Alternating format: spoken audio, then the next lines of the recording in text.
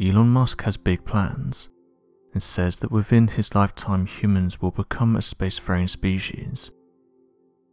Elon hopes that his company SpaceX will be able to take humans to other planets, and is detailed that this is an important time for humanity.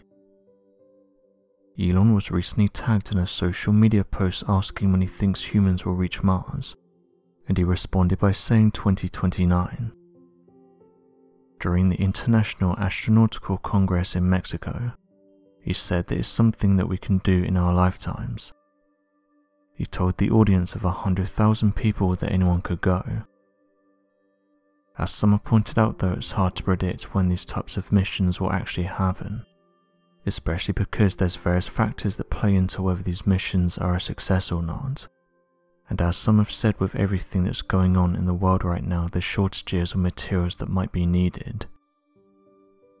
Elon has been quoted as saying that the missions will happen within 10 years, with NASA also saying that they're gearing up for a 2033 Mars mission.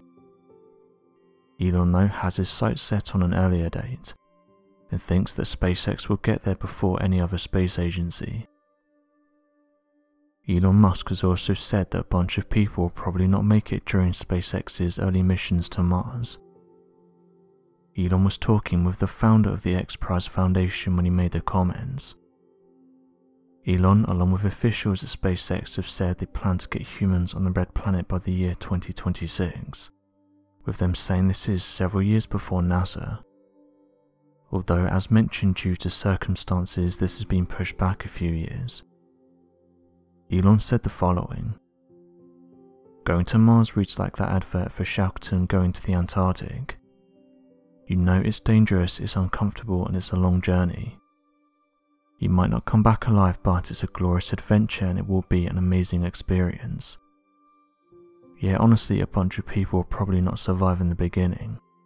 It's tough going out there." End quote. He went on to say the following after the successful year that SpaceX has had: "For the first time in the 4.5 billion year history of Earth, it's been possible to extend life beyond Earth and make life multiplanetary. Humanity is the agent of life, and we have an obligation to ensure the creatures of Earth continue, even if there's a calamity on Earth, whether it's man-made or a natural calamity. If you look at the fossil record, there are many mass extinctions. It's about ensuring we pass that threshold where it's self-sustaining if some calamity prevents that ships from going there. What comes first? A self-sustaining city on Mars or World War III? It will be a fun and great adventure, but it will not be a luxurious thing to start with." End quote. NASA have recently commented on SpaceX and said that they need to be careful about how many satellites they send into space. SpaceX has announced that it plans to launch another 30,000 satellites into orbit. A few weeks back, NASA contacted the Federal Communications Commission and voiced their concerns about how the space company wanted to put another 30,000 satellites into orbit, saying that there's already a huge amount of space debris around our planet, and there's other issues at play here, one being that these satellites could end up colliding with each other. NASA has also been vocal about how if more of these satellites are placed into orbit, it will make things like spotting near-Earth objects very difficult. SpaceX satellites are disrupting our human ability to spot asteroids in the night sky. The issue is the asteroids that are being obstructed from viewpoint could be fatal, wreaking havoc on the Earth without us being able to detect them. Astronomers have for a long time now known that our increasing additions of satellites in the night sky are making it more and more difficult for them to carry out their observations. They recently found that SpaceX's satellites are blocking their views from screening asteroids, which could be heading towards Earth.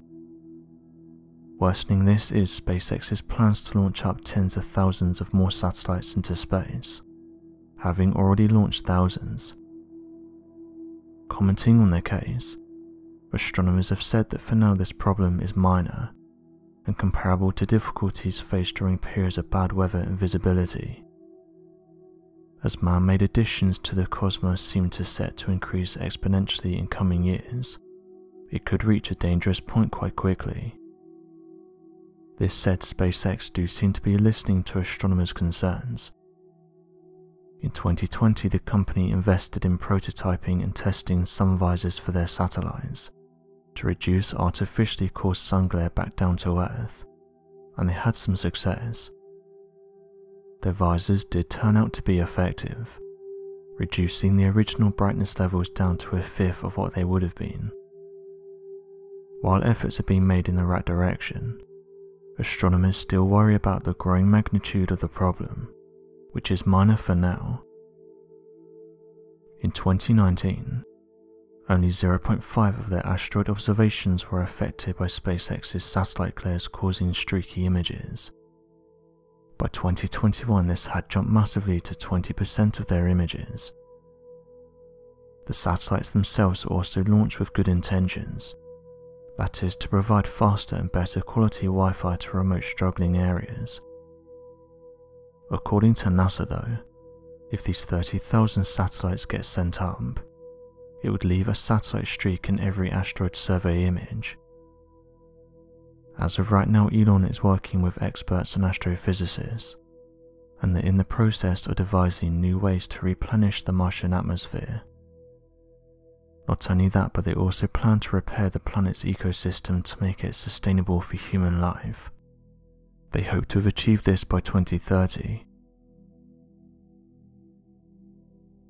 I know not with what weapons World War III will be fought, but World War IV will be fought with sticks and stones. This quote was made by Albert Einstein during an interview with Alfred Werner. The truth about war is that no one truly wins, and it represents the overall failure of us as a species. For decades, scientists have been trying to predict what will cause the next world war.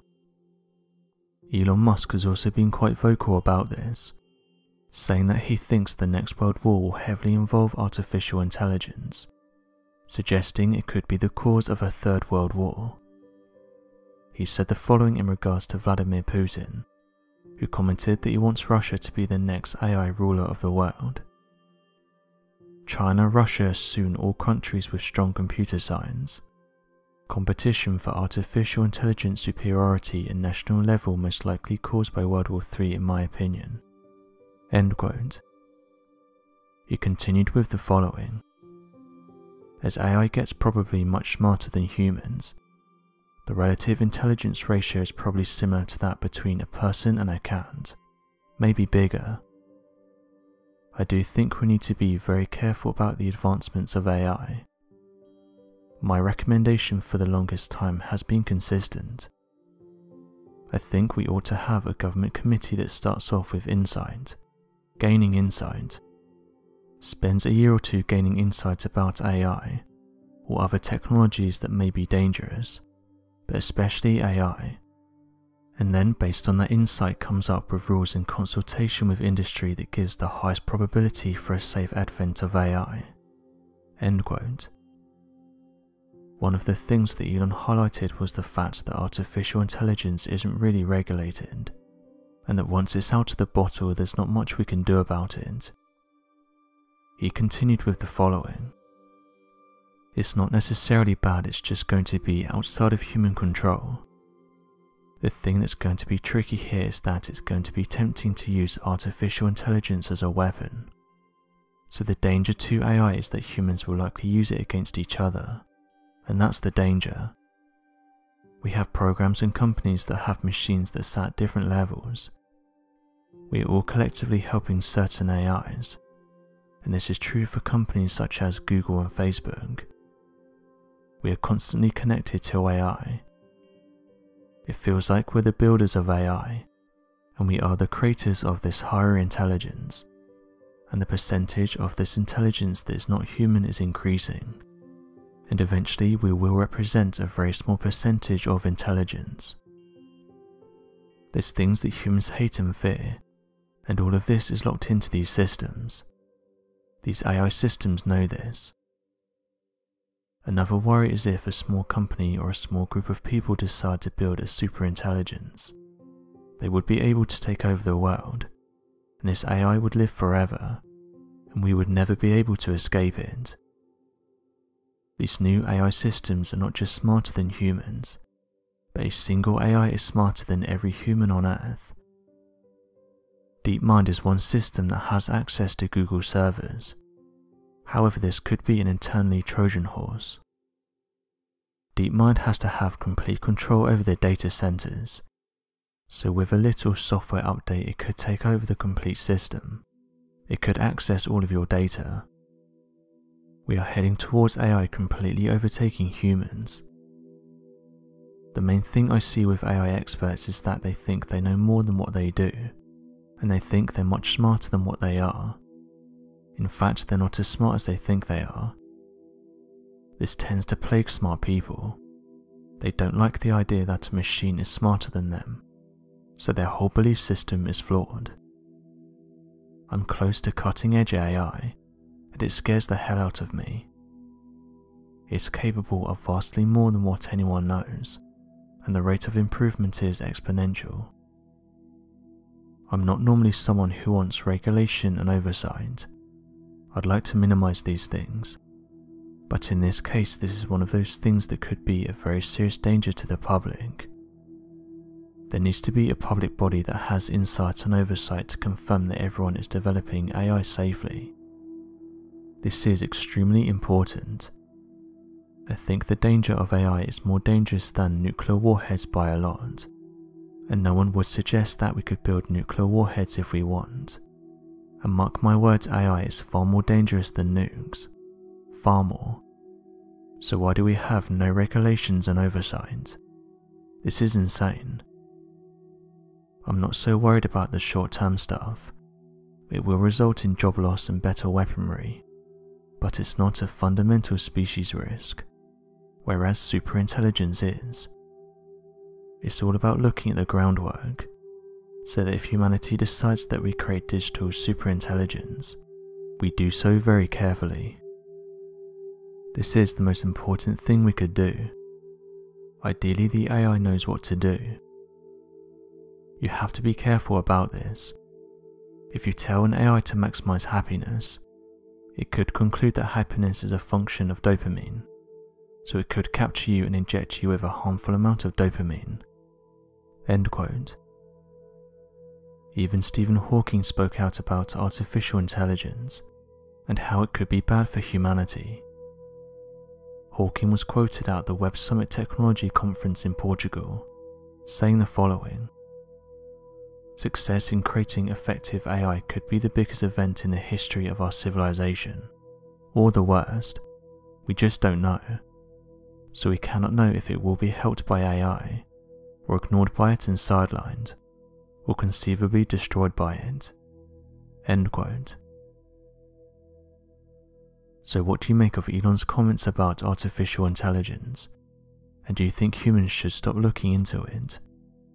Be sure to leave your questions and answers in the comment section below, and help us to grow this community while working to solve these unexplained mysteries. Thank you for watching, and don't forget to subscribe for more videos.